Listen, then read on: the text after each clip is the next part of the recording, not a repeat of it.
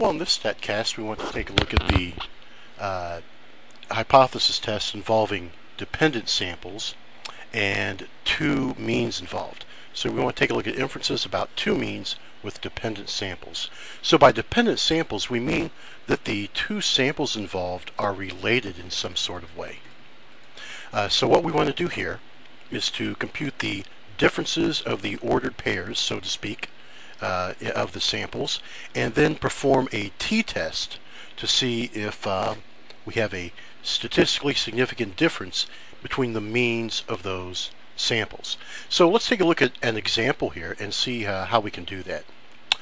So in this example it says the Washington State Department of Transportation constructed two-way left turn lanes in 11 intersections and recorded the number of collisions per year 2 years before and after construction. And you see the results there in our table. And here's the question then. At a 10% level of significance, test the claim that the collisions per year were greater before the construction of the two-way left turn lanes.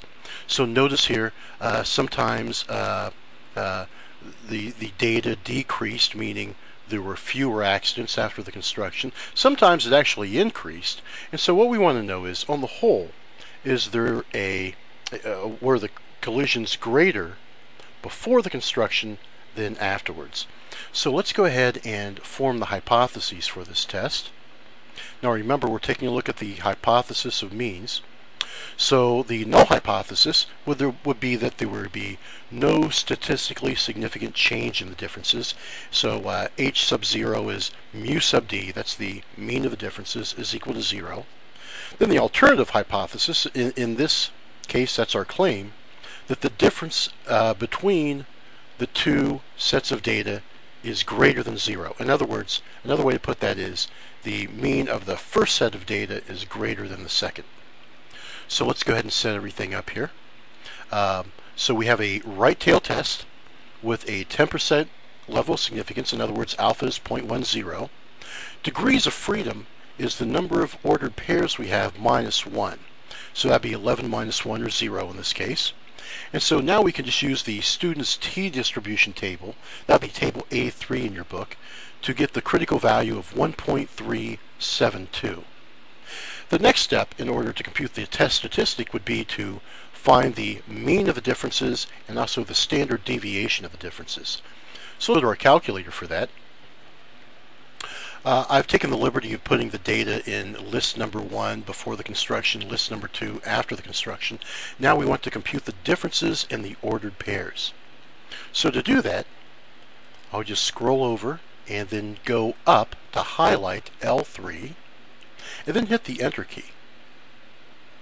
And notice when I do that, I get a cursor here down at the bottom of the screen that says you can put in some kind of command to do a transformation on those two lists. So what I want to do is to take list number 1 and then subtract the data from list number 2. So to do that, we'll hit the second key and L1, and then minus the second key and L2, number 2, to get L2, and then go ahead and hit enter. And then notice when we do that, we get the differences of the ordered pairs. So in other words, 0.7 minus 0.3 is 0.4, 1.2 minus 0.6 is 0.6, and so on. Notice some of the differences are negative, meaning that there were more crashes after the construction than before. So what we want to do now is to compute the mean and standard deviation of the data in list 3. So to do that, let me clear the screen. I'll hit second and quit, and then we'll go to our stat button, go over to calc, and we want one variable statistics, so I'll hit enter. And now we want the one variable statistics on list 3. So to do that, we'll hit the second key and then number 3 to get list 3, and then hit enter. So we see here that x bar, that's our mean, that represents d bar for this test, the mean of the differences, and sx, that's our sample standard deviation, that's s sub d, the standard deviation of the differences for the test. So I went ahead and recorded those values. Let's take a look at that. So rounding to 2 decimal places following the conventions in the text, we get d bar is 0.25, s sub d is 3.07. So from that, we can go ahead and compute our test statistic. Notice here, recall the formula. It's T, the test statistic, is D bar minus M sub D divided by S sub D over the square root of N. N represents the number of ordered pairs. So in this case, we have 0.25, that's from the mean of the data in L3, minus 0, that's the assumed difference from the null hypothesis. And then in the denominator, notice here you'll have to put both of the numerator and denominator of the denominator here inside parentheses to make sure everything's well posed. So we get 3.07 divided by the square root of 11, so 0.27 is our test statistic. So knowing that, I went ahead and made a graph of the data and for the t-distribution. So notice here, the red line represents our critical value 1.372 from the student's t-distribution table. Our test statistic, remember we had 0.27. That was from rounding to 2 decimal places. That represents the blue line. So notice here, the blue line is not to the right of the red line where the critical region starts. So it looks like we do not reject the null hypothesis in this case. Alright, blue line represents the test statistic, red line is the border for the critical region on the right tail. So we do not reject the null hypothesis. So we don't reject the null hypothesis. The claim was the alternative hypothesis. So our conclusion here is that there is not sufficient evidence to support the claim that the collisions per year were greater before construction of the two-way left turn lanes. Now let me show you one more thing in order to use your calculator to get the test statistic. One thing we could do is to use the test capabilities of our calculator to compute the test statistic, and we can also get the p-value this way.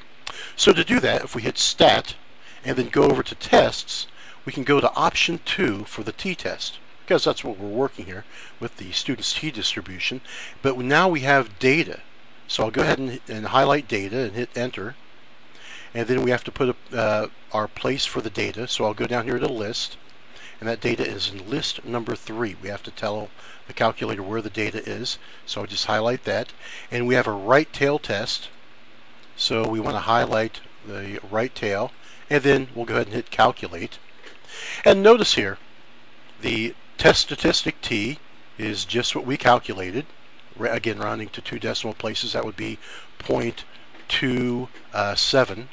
The p-value is 0.39.